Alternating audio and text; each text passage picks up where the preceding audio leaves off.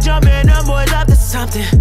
My team play like the Bulls, like it was 97. Okay, you say you going harder, oh my God, you're lying. I am a pope and you're a pastor, oh, so please be silent. Ooh. Why so many people wanna get into my way?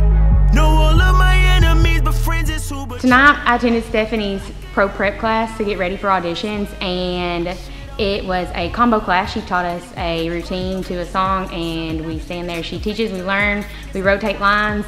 It definitely gets us ready to learn on the spot, be quick to remember choreography, and it's an awesome workout. Really gets you sweating, gets your body used to getting in that kind of mode of just changing up routines and your styles and learning choreography on the spot, making sure you can perform it, have it ready to go, just like an audition would.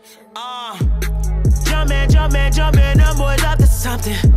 My team play like the Bulls, like it was 97. Okay, you say you going harder, oh my God, you're lying. I am a pope and you're a pastor, oh, so please be silent. Ooh. Hi, my name is Stephanie DiBiase, and I am a choreographer and teacher here at Dallas Powerhouse of Dance Dallas.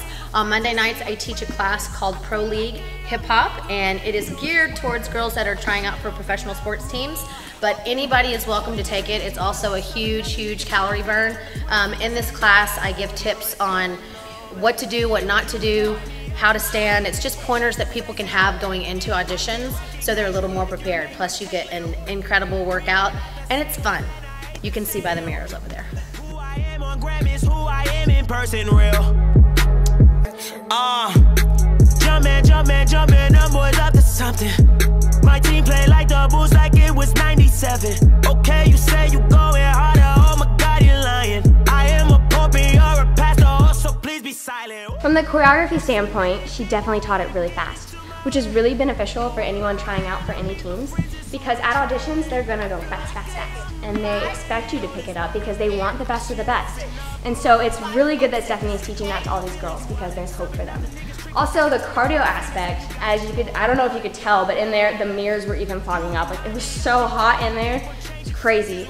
And it just shows that, you know, you have to have stamina, and that's very important. So it's definitely teaching us that we need to keep our cardio up because when we're out on the field, we can't, or the basketball court, or anywhere we are, we can't pass out or see stars. We have to have endurance. You remind me of Kim K, you keep on changing faces, ooh. I can't recognize you like your name was Caitlin, ooh. We are not the same, oh man, I hate to say it, ooh.